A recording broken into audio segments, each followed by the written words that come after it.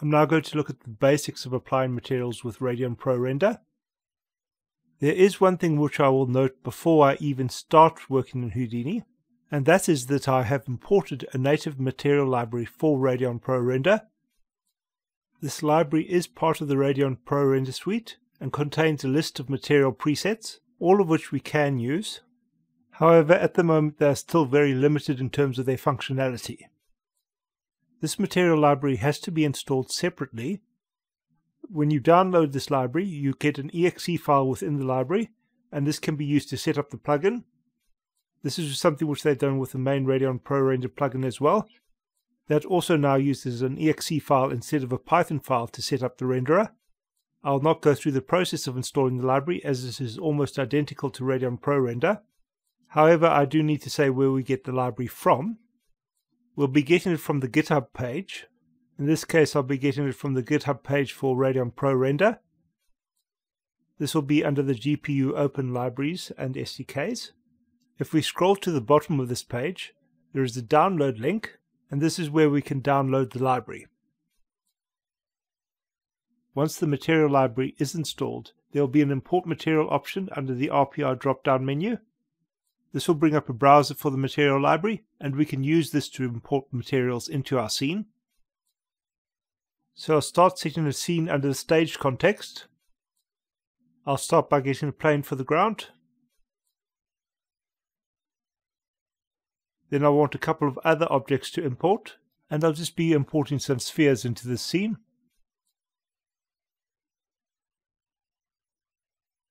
I'll also add a sphere which has some displacement to give some variation.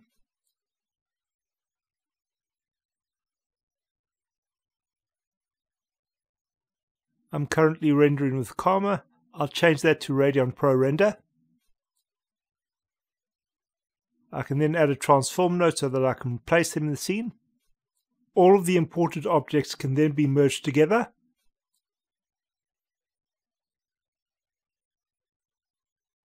There is another object that I'll add to the scene, so I'll get another SOP import, and I'm going to bring in my insect prototype character.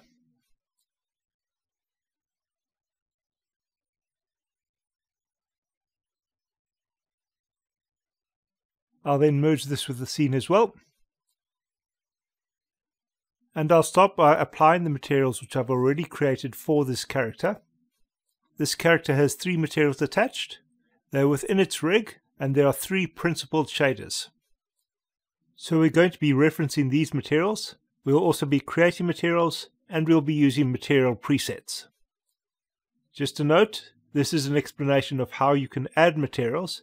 It is not an instructional video on USD, and the workflows here may not be optimal. So I'll add a material library node. I will also add a reference node. The merge for our objects will then be connected to the first input of the reference node. The reference node will allow us to use a material as an instance rather than creating multiple versions of the same material, and this should generally be more efficient. I'll connect our material library to the second input of the reference node. For the moment, there is one parameter that we need to set on this reference parameter, and that will be the reference type. I'll change this parameter to reference from multi-input. So for this material library, I'm going to be referring to an external material library. I'll first make sure that I clear all the existing materials. Technically there aren't any, but we want this parameter to be empty. I'll then click on the Autofill Materials button. I'll then set the material network. In this case it will be under the object context, under the rig node. I'll follow this path down until I find my material network, and I'll select the material network itself. I can then accept, and all the materials within that material network should be added to this node. We should also have a material path added to the scene, and all of our material should be added beneath this path. I can then get an assign material node, and we will also need a configure layer node. The warning we're getting in the reference node is because I've not configured a save path for my USD files. I'll set up a USD path so that I can save this there. This will include the USD file that I'll be saving to. The Assign Materials node can then be connected to the Reference node. I'll rename the import node for my insect so it is easier to identify.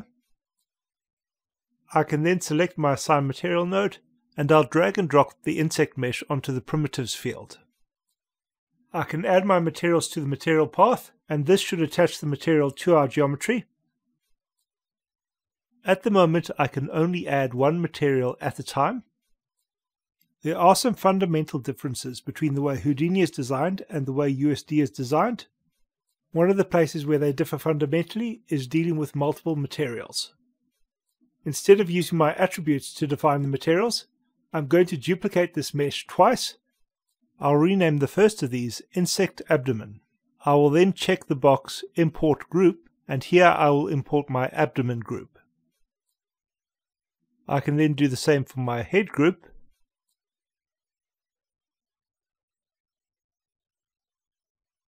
And I can do it once again for my leg group.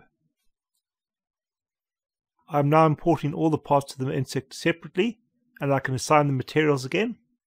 So now I'll have the insect abdomen. This will have the abdomen material. The insect head will have the head material.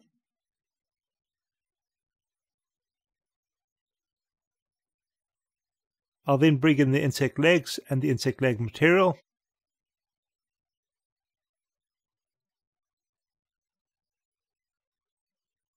And we'll see that this is not working properly, but that everything has my insect leg material.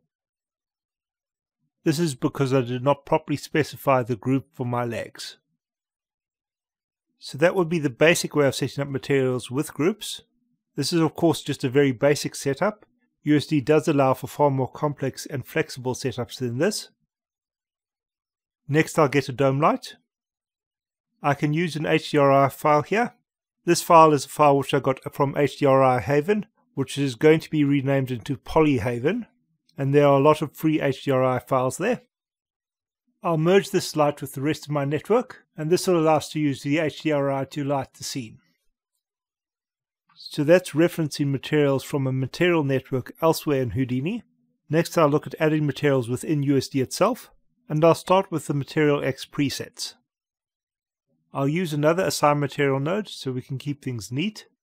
Under the RPR drop-down menu, I'll open the Material Library. In this case, I'm just going to select the Stone preset. I'll click on one of the presets, and it will add a Material Library to my network. I'll separate this node from the network, and this node can be reconnected in multiple ways. I could connect it directly to my reference, or I could connect it to my existing material library. I'll then find my displaced sphere.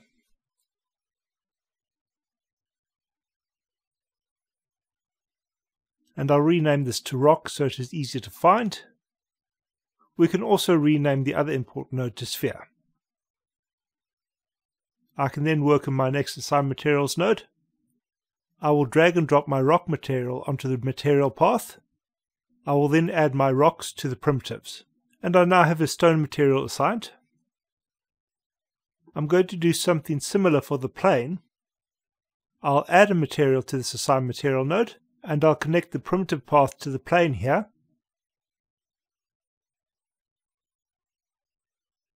I'll then open the material library. In this case I'll select metal, and I'm going to make this a polished brass surface. I'll add this to my material chain. I will then set the material path in my Assign Material node to be the polished brass material. Once more, this is an extremely basic approach to assigning materials, and unfortunately at the time of setting up this video, most of the parameters for the Radeon ProRender materials are not actually exposed in the materials. So at the moment they purely are functioning as presets. So I've added a few more spheres to the scene, and now we're going to add some materials in a different way. I'm going to get a material library, and I'll duplicate my configure layer node and I'll attach it to this material. I can then enter this materials node, and we are able to add whatever shaders we want to in this node. The main shader that we'll use is the principal shader. One of the biggest advantages of sticking with the principled shader is that it will work for most of the rendering engines in Houdini. So for example here the Material X shaders will not work with Karma. Material X is an open format, but it is not yet natively supported within Houdini. I'll give this node a color and an emission, and I'll up the emission intensity. I can then assign the material in exactly the same way. I'll select one of my spheres for the mesh, and then I'll set the material path with my principled shader. Another thing which I will do is once I've added a material within this material library, I'll clear out all the old references and I will autofill the materials for the library. I can return to ProRender and we should have an emissive material on our sphere. There are other kind of shaders which we can use.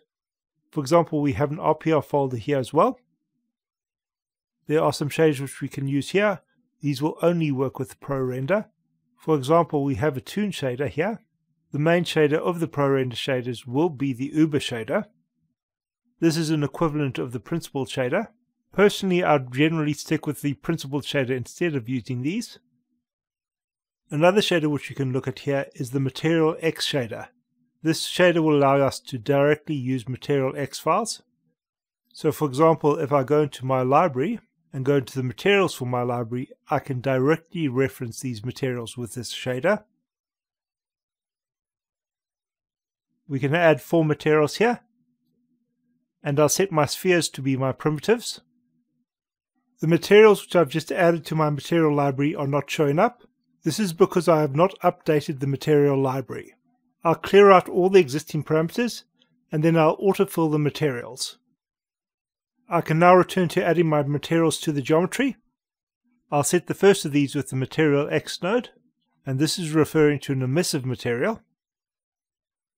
I can then link my toon shader to one of my spheres, and I'll just need to make sure that I'm not selecting a sphere which has already had a material assigned to it.